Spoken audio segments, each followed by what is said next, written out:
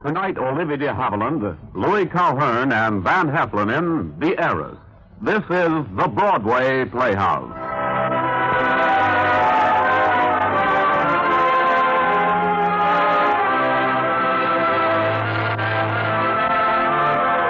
Good evening, ladies and gentlemen, and welcome to the Broadway Playhouse with Olivia de Havilland, Louis Calhern, and Van Heflin.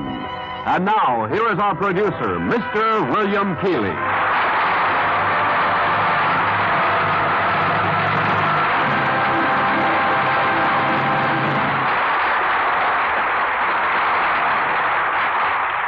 Starring with Mr. Havilland are two fine and talented actors, especially suited for their roles in tonight's play, Van Heflin and Louis Calhern. The Heiress, as you know, won 5 Academy Awards, reflecting the finest in motion pictures today. Its setting is indeed a most familiar one, the famous and historical Washington Square in New York City. Today, the same houses border the square as they did a century ago, the time of our play. They're older, of course, and are worn and mellowed by time, but their dignity and splendor have not dimmed. It is in one of these imposing homes that the action of tonight's play takes place. I know you'll enjoy it. Our curtain rises on The Heiress, starring Olivia de Havilland as Catherine Sloper, and also starring Louis Calhern as Dr. Sloper and Van Heflin as Morris Townsend.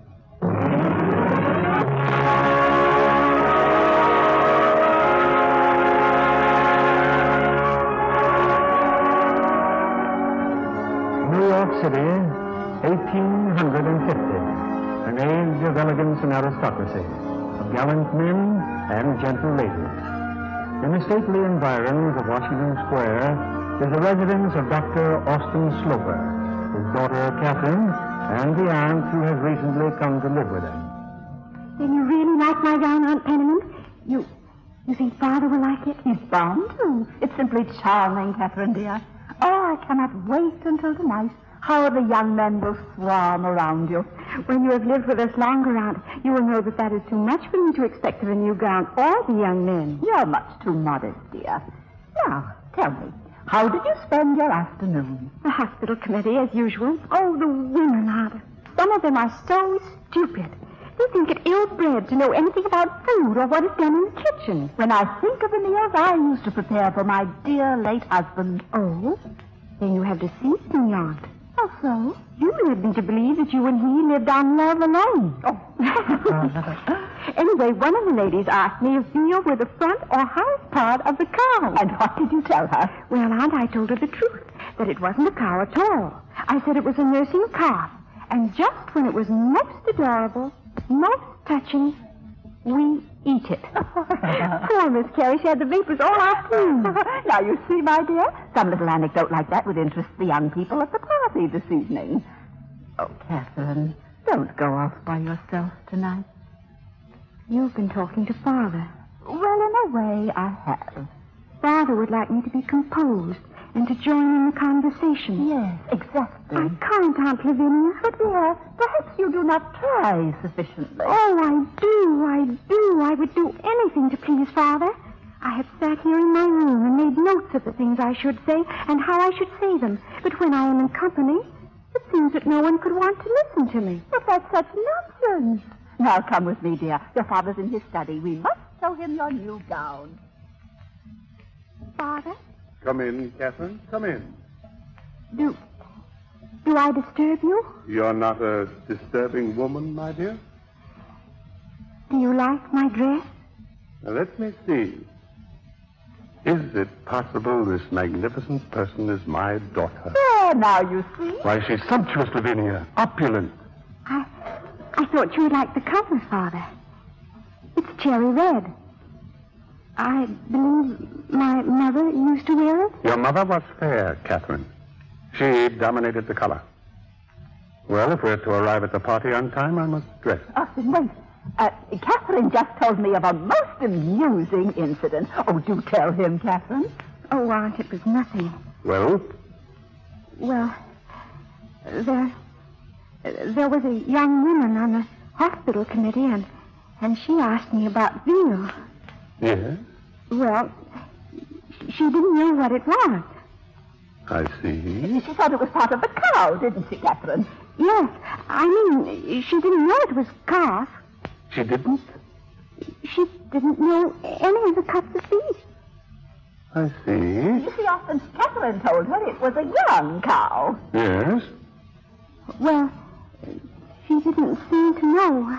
Oh, yes. Well, now, if you'll excuse me, I'll go upstairs and dress. Do hurry, Austin. Oh, Catherine.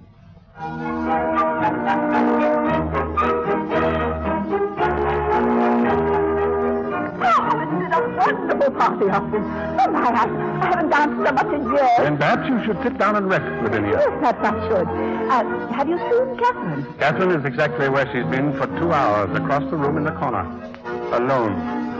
It's a pity she left her embroidery at home. Austin. Do you suppose there's a young man somewhere in this great city of ours? Never fear, Catherine will find a husband. Do you think so? Well, she has the prospect of 30,000 a year. Ah, I see. You appreciate her, Lavinia. Oh, I don't mean it's her only merit, but you're always alluding to hers. Well, as an unmarriageable girl. My illusions are as kind as yours. Catherine has had the finest training in the city. Music, dancing. She sat with me evenings on end. And I've tried to make conversation with her, give her some social adeptness. The result is what you see. An entirely mediocre, defenseless creature. Dear Austin, you expect too much. You remember her mother? Her mother who had so much poise and gaiety? This is her child. But no child could compete with her. You've idolized that poor dead woman beyond all human recognition. You are not entitled to say that. Only I know what I lost when she died, and what I got in her place. But how can you... Well? Austin, look, Catherine. There's a young man with her. They're going to dance. I'm afraid I can't share your excitement, Lavinia. If you'll excuse me, I'll see if our host has any friends.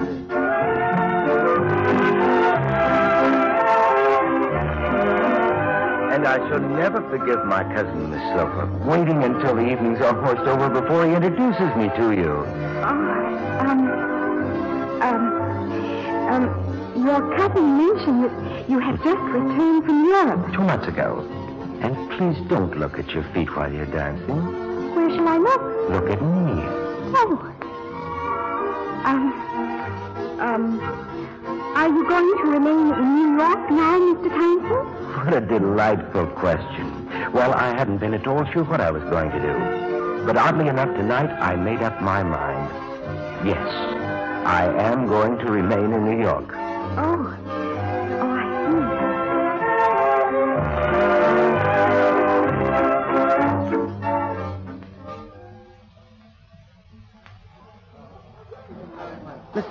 Miss Sloper, wait. Yes, Mr. Townsend? Don't tell me you're leaving. Here's your glass of punch.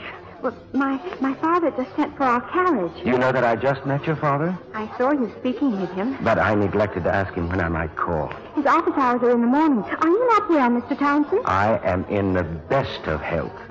I wish to call on you. Oh. May I? Why, yes, I think so. Thank you, Miss Sloper. Good evening, Mr. Townsend.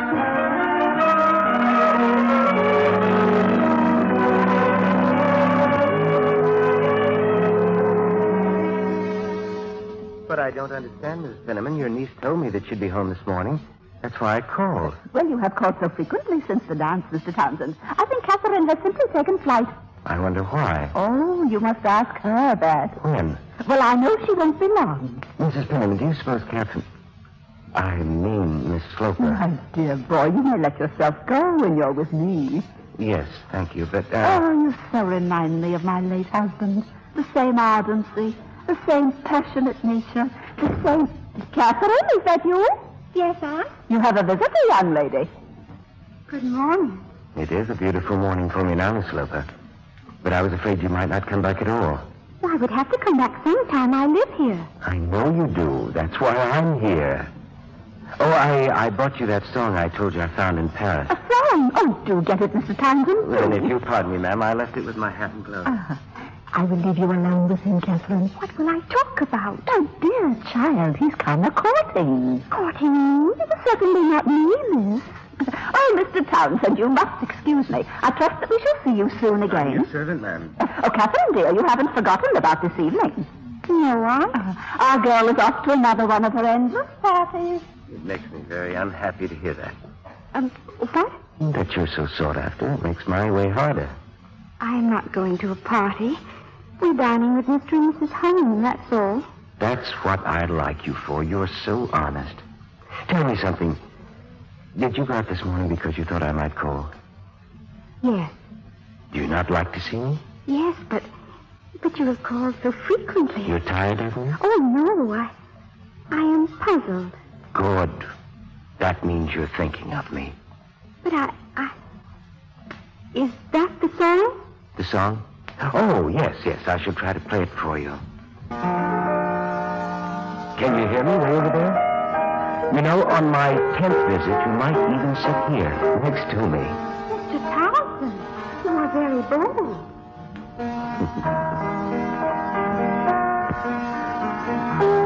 Plaisir d'amour. Ne viens comme moi. Chagrin d'amour. De toute la vie. Toute la vie. Do you know what those words mean? No. The joys of love. They last but a short time. The pains of love last all your life. All your life. Oh, it's a lovely song. You know, I think of you constantly. I'm not very good at this kind of conversation. Neither am I. I'm not a dead man, Miss Sloper. I think you talk very well. Not when I need it most. Oh, with you out or in my own room at home, I can think of the most delightful things to say. Can you understand that? Yes, I can. But here with you, I sound like a fool. I don't think so. Well, if ever you do, if ever I sound high-blown or false, put it down to that, will you? I will try. And take pity on my situation. What situation? Catherine, I've fallen in love with you. You have? If I had the gift to... Catherine, are you receiving? Yes, Father. How do you do, Mr. Townsend? Good morning, Dr. Sloper. I've taken the liberty of calling again on a most attractive young lady and her attractive father. Oh, we're not that attractive. That's an excellent bay rum you're using, Mr. Townsend. I brought it from France, Doctor. Permit me to share it with you. Thank you. You're very kind, but I could hardly let you do that. Tell me, Mr. Townsend, how long do you plan to remain in our city? My stay is quite indefinite, sir. Then will you dine with us one evening this week? I should be delighted. Shall we say Thursday at 6? Thank you, sir. Thursday at 6. Meanwhile, Catherine, perhaps our guest would like to join me in a sherry and biscuits. Oh, yes, Father. Yes, of course.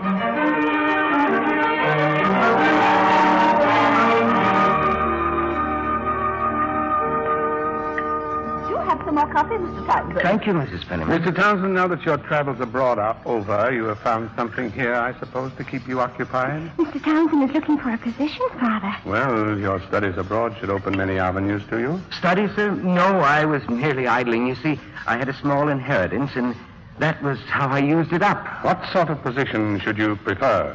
If you mean for what am I fitted, very little, I'm afraid. Well, I know nothing of you, Mr. Townsend, but I can see you are extremely intelligent. Oh, yes. Thank you. Were you kindly intending to propose? Only that the West is opening up and that many young men are turning their eyes in that direction. The West? Well, you see, I have ties here. My sister... Oh, yes. Mrs. Montgomery Austin. Cousin Liz knows her. My sister's a widow, sir. She's very dependent on me. Mr. Townsend has 5 little nieces and nephews, Father. He is helping to bring them up. Now, I give them lessons. I'm a kind of tutor. That's very commendable, but it's hardly a career. No, it won't make my fortune. Oh, you mustn't be too much bent upon a fortune, Mr. Townsend. Huh? 8 o'clock. You're not leaving, Father? The hospital commission is in session. Oh, of course. Mr. Townsend, Lavinia, I hope you will excuse me. Catherine, my dear, you will extend the honors of the house to our guest. I'm very grateful for your interest, sir. I'll go to the door with you, Austin. Oh, isn't he a charming young man? And I never dreamed he'd be so interested in Catherine. Nor did I. So agreeable, so elegant. He may find it difficult to maintain such elegance without working for it. But he is looking for a position, most earnest. I wonder if he's looking for it here, Lavinia. Here? Wouldn't the position of a husband to a defenseless young girl with a large fortune suit him to perfection? How can you entertain such a suspicion? Suspicion? It's a diagnosis. Good night, Lavinia.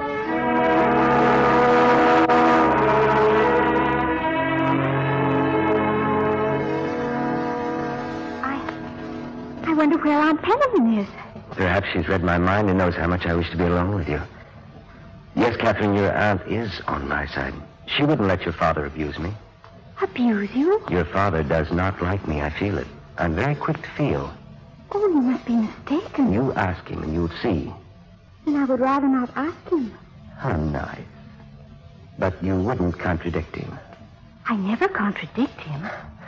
I would have liked you to say, if my father doesn't think well of you, Morris, what does it matter? Oh, but it would matter. I could never say that. You could do anything for one whom you love. Catherine, you must believe how much I care for you. You're everything I've ever yearned for in a woman. But I am... Catherine, will you marry me? Oh, my. Oh, yes, I will marry you. And you do love me? Oh, yes, I love you. Oh, my darling. Oh, my. Please speak to my father. I will do it now, tonight, when he returns. It's sweet of you to want to do it first. The young man generally does that. Women have more tact. They can persuade better. Your father wants a brilliant marriage for you, Catherine, and I'm a poor man. Oh, he will not care about that. He might. He might fear that I'm mercenary. Mercenary? Oh, no. He may say it. Oh, then I shall simply say it. It isn't so. You must make a great point of that, my darling. Why? Because it's from the fact of your having money that our difficulties may come. Oh, Morris. Are you very sure you love me? Oh, my darling, can you doubt that? I'll be back in the morning to call on your father. At what time? At 11 o'clock, sharp. And please, Morris, when you speak with Father, you will be very gentle, very respectful. Of course. And there's something that you must promise me. That if your father's against me, you will still be faithful, no matter what comes. Yes, Morris. No matter what comes. Oh, I love you. I will always love you. Darling.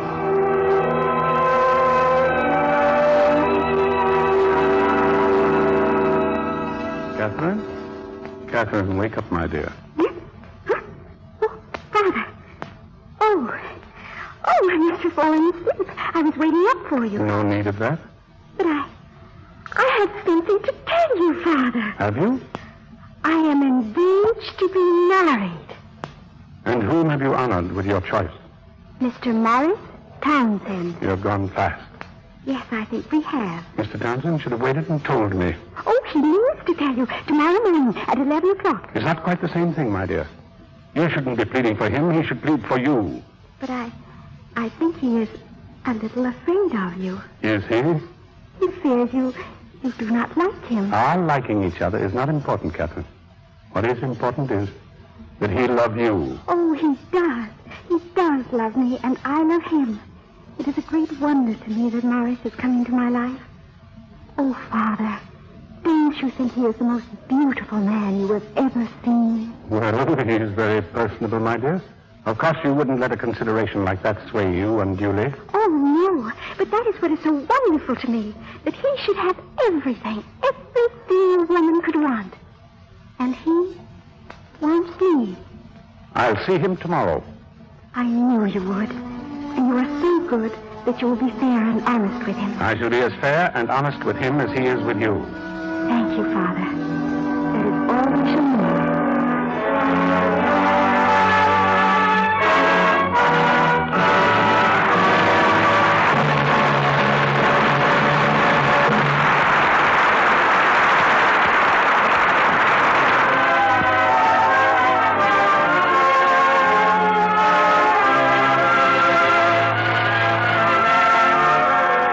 listening to The Heiress, starring Olivia de Havilland, Louis Calhern, and Van Heflin.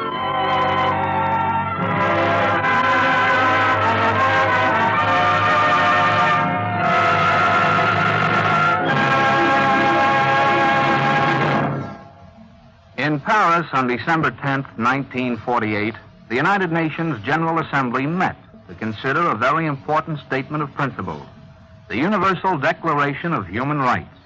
In voting for this declaration, the representatives were not binding their countries to a treaty. They were simply reaffirming their faith in mankind to promote worldwide respect for human rights and fundamental freedom. And yet, there were those who refused to even take part in the voting. We have in the world today powerful governments who deny the principles of the human rights, the dignity and worth of man. They deny these basic principles of freedom. They deny them to their own people. They deny them in their relations with other nations. They use force and coercion. In the world today, the basic principles of freedom are being threatened by force and coercion. It's our job, yours and mine, to fight for and preserve these principles. If we shirk our responsibility, our freedom and the hope of freedom for the oppressed will vanish from the earth. Remember, freedom is everybody's business. We return you now to William Keighley. Act 2 of The Heiress, starring Olivia de Havilland as Catherine, Van Heflin as Morris Townsend, and Louis Calhern as Dr. Sloper.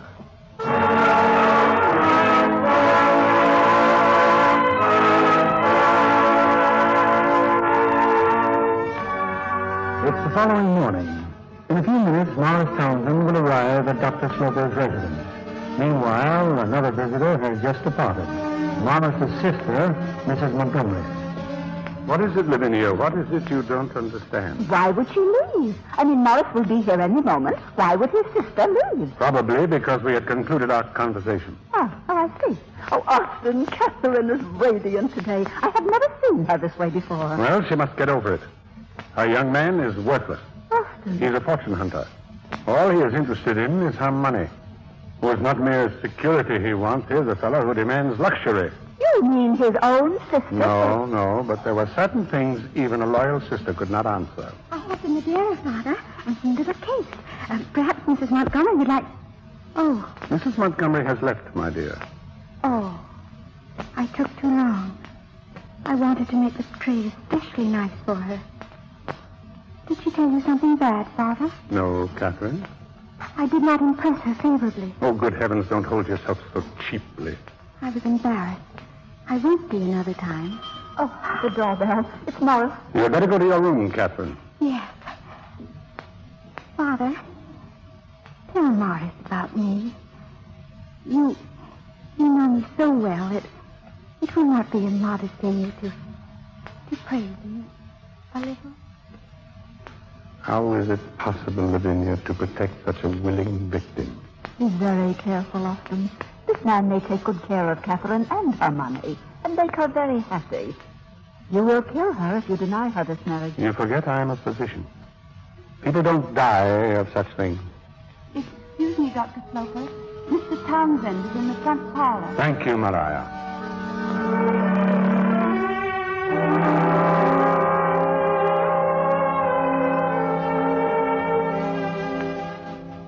Well, Mr. Townsend, you're admirably prompt. I could hardly be late for so important an occasion, sir. Would it not have been becoming of you to give me notice of your intentions? It was only the other day that Catherine made your acquaintance.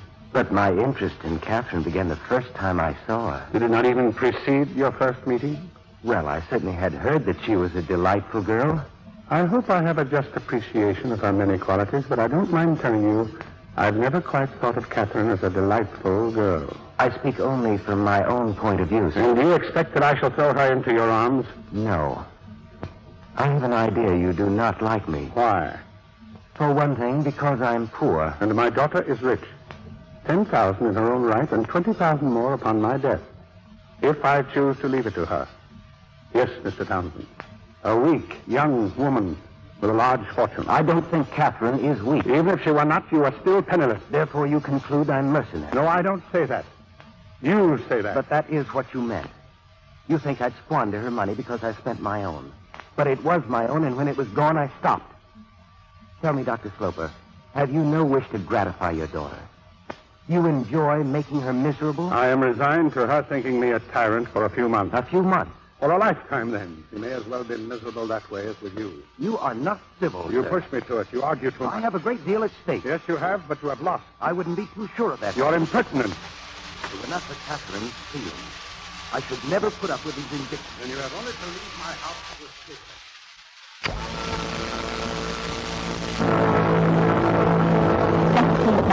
Just one more week and Catherine will be home. I've thought of nothing else, Mrs. Penniman, day and night. Believe me, if not for your kind invitations, my life would have been unbearable. You like this house, don't you, Morris? Oh, I do, ma'am. Dr. Sloper's a man of excellent taste. It is strange that we should not like each other. We seem to like the same things. That can be a bond between you in time. But he has earned all this by his work. He believes every man should do the same. Trouble is that some of us cannot. Morris, when they arrive, you'll come to the dock with me? No, I think not. Dr. Sloper will resent my presence. But Catherine... Oh, I must see her, Mrs. Penniman. And you can help me. You know I will. When Catherine returns, I must see her alone. I will tell her. I'd rather Dr. Sloper didn't know. Oh. The garden. The summer house in the garden. Yes. I have certain arrangements in mind, Mrs. Penniman. Give me time to work them out. I cannot lose her.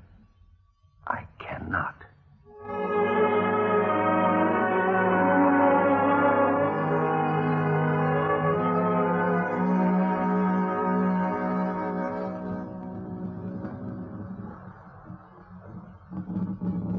I have been speaking with the captain, Catherine. We shall be in the harbor early tonight.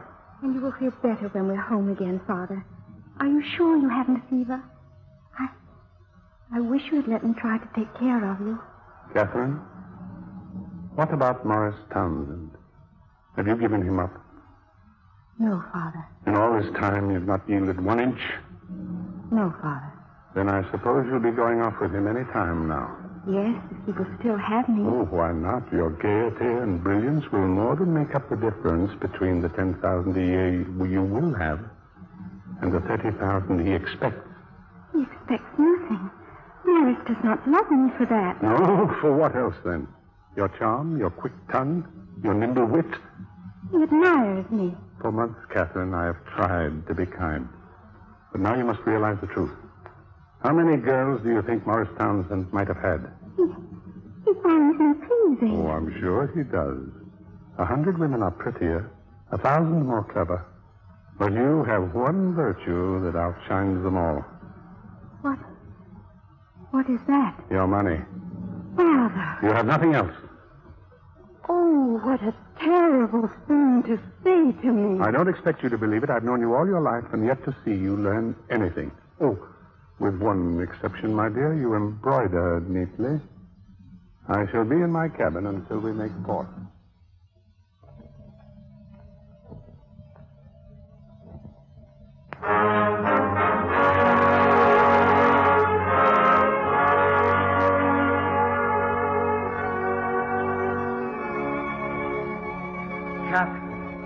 Oh, my dearest, it is you. You are home again, in my arms again. Oh, Morris, I'm so glad. Can you forgive me, my darling? Forgive you? Meeting you in secret like this, your father would not approve.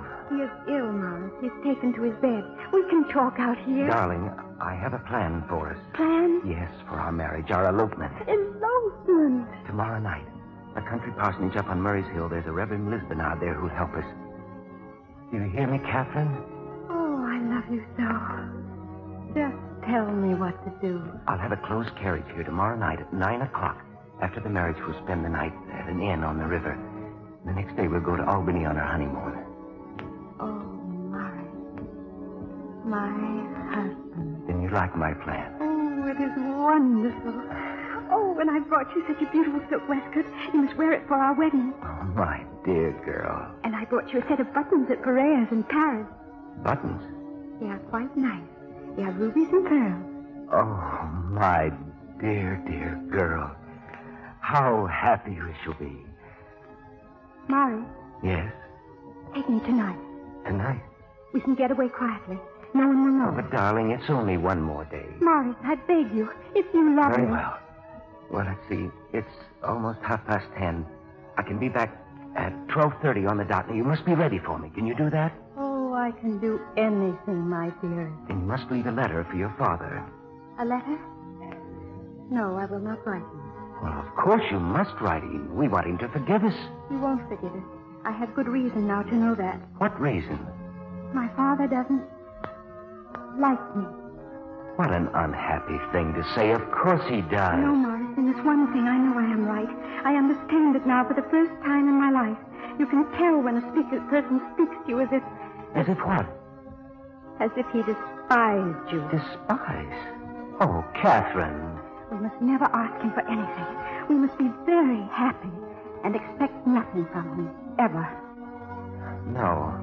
I will try to be the best wife in the world. Darling, your father, he can't dislike you that much. He's bound to come around. No, Morris, he will not. But even if he would, I would not. I see. 12:30, my dear one. I will try to be punctual. I know you like that. Till 12:30, then. And hurry, my darling.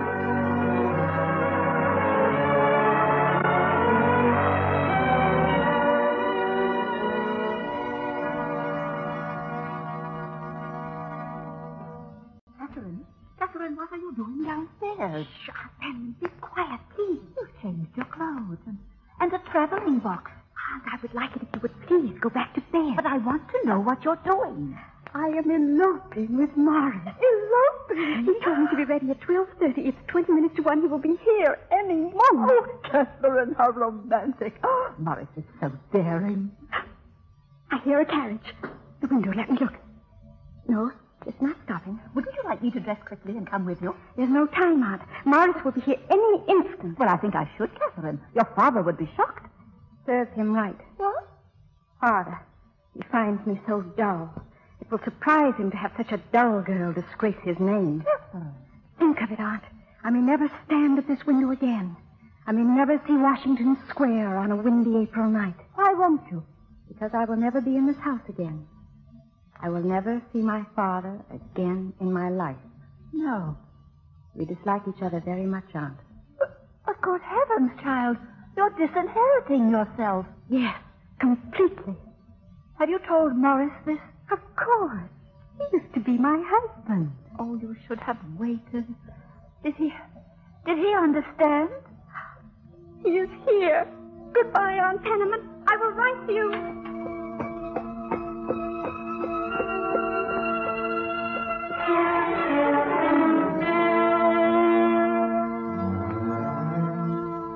The carriage. It did not stop. No. It went by. It was not Morris after all. Aunt,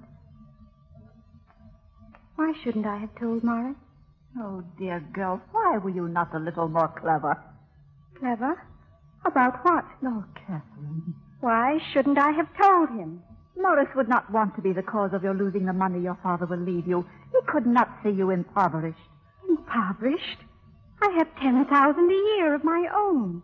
That is a great deal of money. Not when one expected 30. Oh, you think what my father thinks. Well, you are wrong.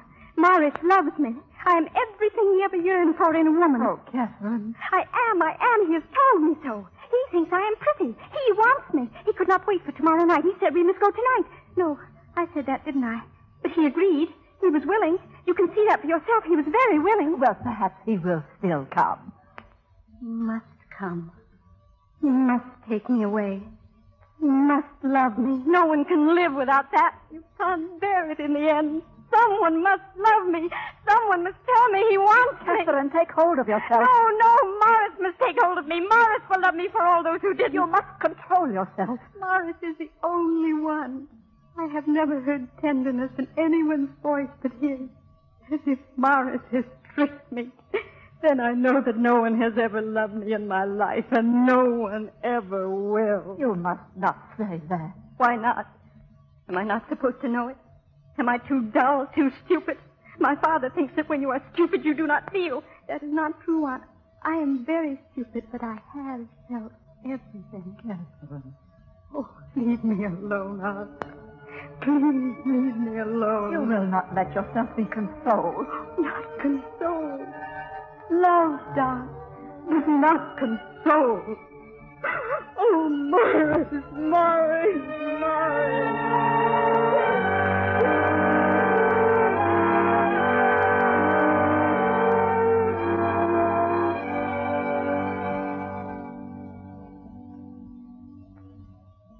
You cannot go on like this. It has been 3 days now. Perhaps if you sent a brief note to Morris. No, Aunt. But he may be ill. Your father is ill. Why couldn't Morris be ill? Maybe that is why he didn't come as he promised. Maybe that is why you've had no word from him. I want to help you if I can. Can you bring Morris back from California? California? I went to his sister's home early this morning to see him. She told me he borrowed passage money and left. But surely he... Catherine, if you will interrupt your embroidery for a moment, please. Austin, but you should be in bed. I am ill, Lavinia. I know now I have pneumonia, and I shall not recover. Austin! If I shock you, Lavinia, please seek your composure in some other room. I wish to speak with Catherine alone. I may speak to you? Yes? I can only assume that your departure from this house is imminent. No. You mean Townsend asked you to keep your plans secret from me? No, Father. Not leaving?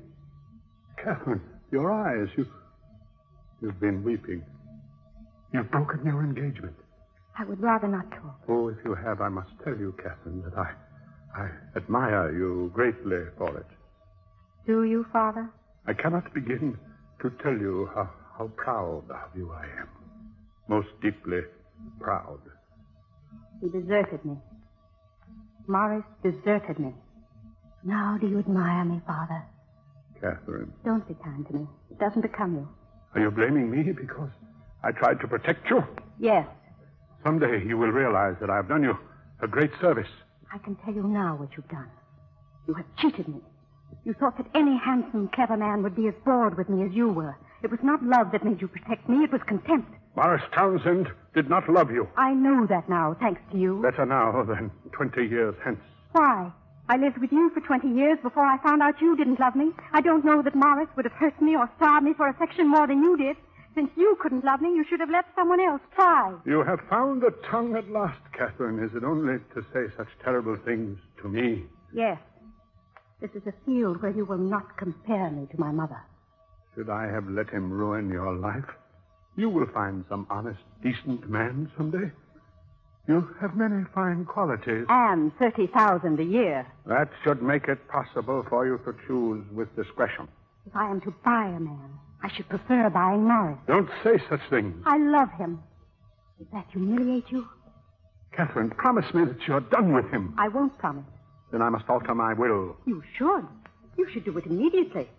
Sit down, Father. I will get paper and pen. No, there's time. I wish first to consider it carefully. But what is there to consider? Let the clinic have the money. I don't want to do this. I don't want to disinherit my only child. I know that you don't. You'd like to think of me with sitting in dignity in this handsome house, rich, respected, and unloved. That I may take your money and chase after Morris and squander it on him. I am ill. I don't know what you'll do, Catherine. That's right, Father. You'll never know. Will you?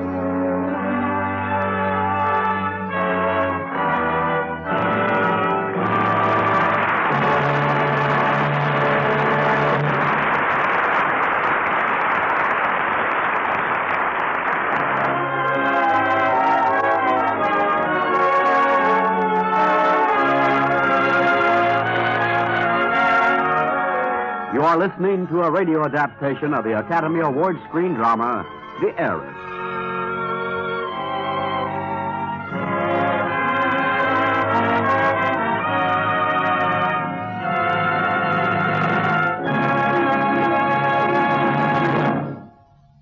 Abraham Lincoln once said, "As I would not be a slave, so I would not be a master." In this statement, Abraham Lincoln not only expressed the basic idea of American democracy, but he also pointed up the responsibilities of peoples and nations who honestly desire freedom. As I would not be a slave, so I would not be a master. Lincoln added further meaning to this philosophy when he said, "In giving freedom to the slave, we assure freedom to the free." In other words, to use present-day terms, as long as there are governments of other nations consigning millions of their own people to forced labor camps, the freedom of the free man is held in jeopardy, no matter in what part of the world he may live. As long as other governments employ the forced labor of millions of political prisoners in order to maintain their country's financial existence, there is no such thing as a secure freedom for any man. The free people of the world stand to lose their freedom. The oppressed people of the world stand to lose their hope of freedom. The rights, the dignity, and the worth of man are being challenged by the force of those who would be masters. In the words of Abraham Lincoln, let us have faith that right makes might. And in that faith, let us to the end dare to do our duty as we understand it. Yes, let us understand right here and now that our duty is to protect the freedom we have today. Freedom is everybody's business. Work at it. Here again is our producer, Mr. William Keeley. The curtain rises on The Heiress, starring Olivia de Havilland as Catherine, Louis Calhern as Dr. Sloper, and Van Heflin as Mark.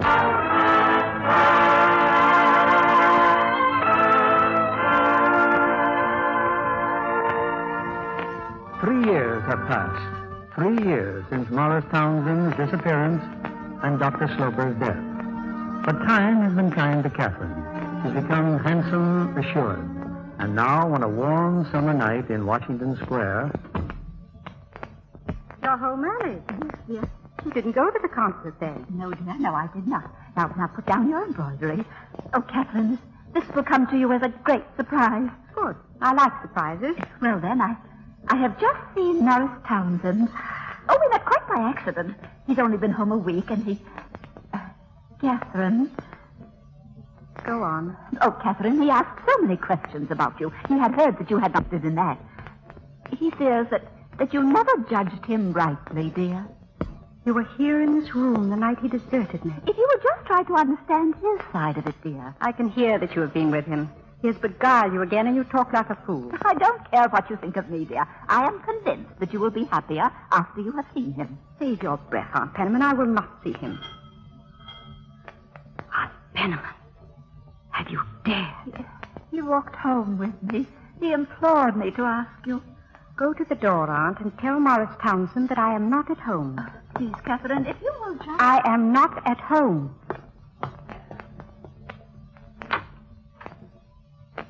He is not at home, Morris. Did you give her my message? Yes, but she is not at home. Well, I'm sorry. Good night, Mrs. Penniman. Come in, Morris. Catherine? Good evening, Morris. Do I offend you by coming? You should not have come. I had to see you, Catherine. Can't we be friends again? We aren't enemies. Oh, you don't know how happy it makes me to hear you say that. I've never ceased to think of you. Morris, if you cannot be honest with me, we have nothing more to say to each other. But I've come all the way from California to see you, to explain. It's late for explanation. Oh, no, Catherine, no. I would have been here long ago, but I had to beg and borrow the passage money.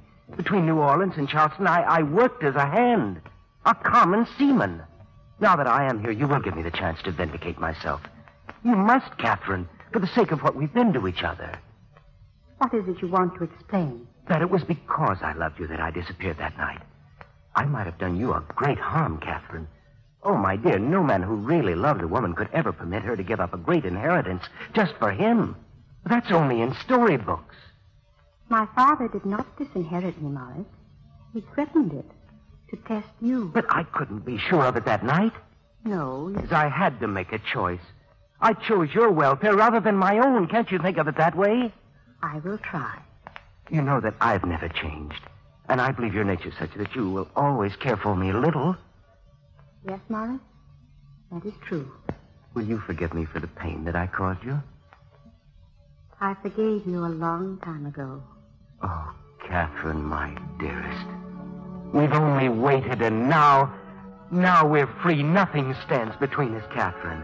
Do you mean you love me? I didn't dare to say that. Why not? I wasn't sure you'd believe me. I believed you once, didn't I? Then let's make the rest of our life happy for each other. How? By picking up where we left off, by marrying Catherine. Would you like that, Morris? You would make me the proudest, the happiest man in the world. I need your love. I need it more than anything in the world. When would you like to marry me? Catherine, then you will. Oh, soon, very soon, next month. You are not as impetuous as you used to be, Morris. Impetuous? Why, I'd marry you tonight if I could.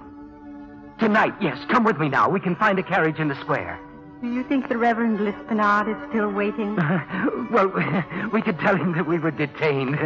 Oh, Morris, I have thought so many times of that inn on the river. Oh, my dearest, we shall have the same honeymoon.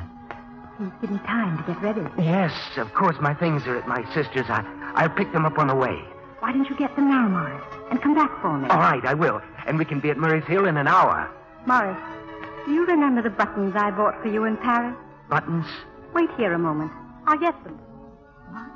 I'm home, Mrs. Penniman. Really, truly home. What did she say? Oh, she's magnificent, superb. Yes. She has such dignity. Well, tell me. We're going to be married tonight. Oh! There they are, Morris.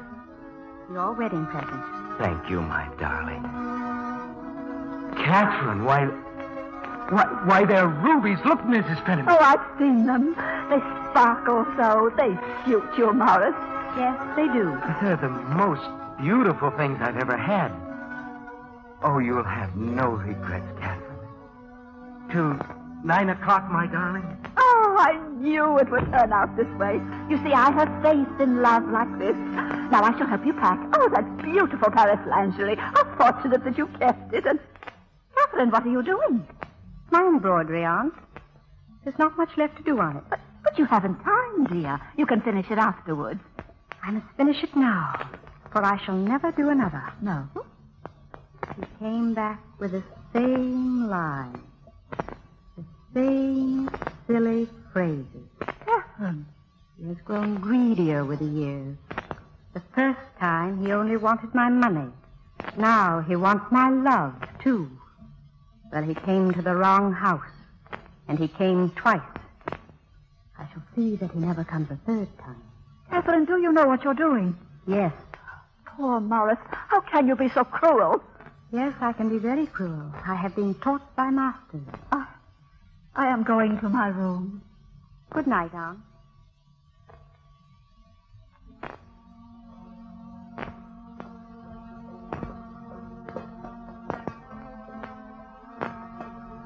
Maria? Yes, miss? What time is it, Maria? Just 9 minutes. Oh, yes. Thank you. I will attend to that, Maria. It's for me. Yes, miss. Bolt it, Maria. Bolt it? Bolt the door, Maria. Yes, miss. Is there anything else, miss? Please leave the small lamp at the foot of the stairs. I shall be going up in a moment. Good night, Maria.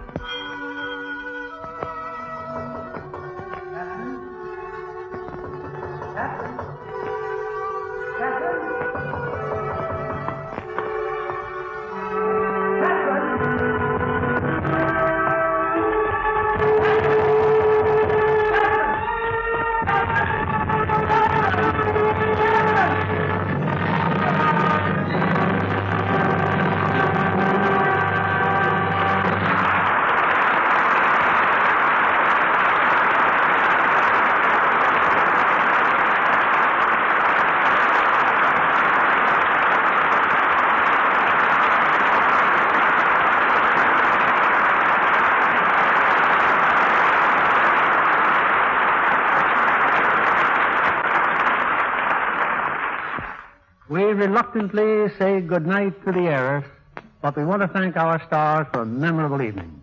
Miss Olivia de Havilland, Van Heflin, and Louis Calhern.